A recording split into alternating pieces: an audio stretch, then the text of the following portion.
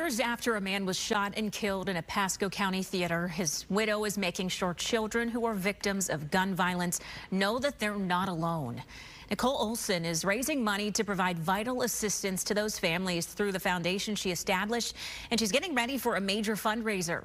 Fox 13's Aaron Mesmer joins us live in Tampa tonight. And Aaron, how is the Oulson family doing almost a decade after the shooting? Yeah, Haley, Nicole Oulson says, almost a decade later, there are still moments of heartbreak and grief that are just unavoidable. But that's when this family turns its attention to helping others. 9.5 years ago, a single gunshot shattered Nicole Oulson's family. Sometimes looking back, it seems like yesterday, and other times it feels like, so long ago. It was 2014, and Nicole and her husband, Chad Oulson, were at the movies.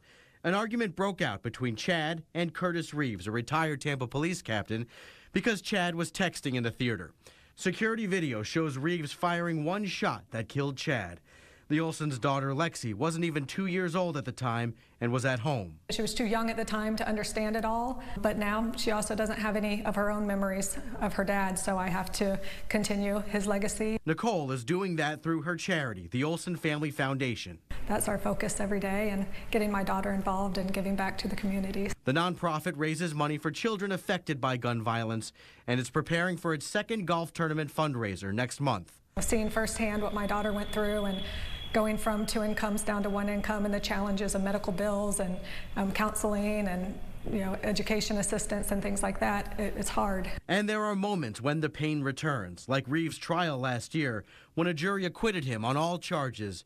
Reeves, who was 71 at the time, had argued he felt threatened by the younger Oulson as the encounter escalated. I don't know that I will ever accept it or be okay with it, but I can't dwell on it. I can't not live my life and not give Lexi what she deserves. So Nicole and her daughter choose to leave the past behind them, instead focusing on helping others who share a trauma that can only be understood by those who lost loved ones the way Lexi lost her dad. That's what Chad would want. I know he would not want us to focus on the negative and the bad and dwell and be sad and unhappy. He would want us to go out and make something good of this.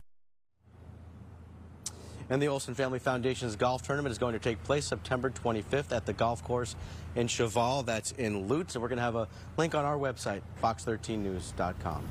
They have certainly been through something that no family ever wants to go through. I'd love to see them get lots of support to help other families like them, especially the kids, just try to move forward like they have.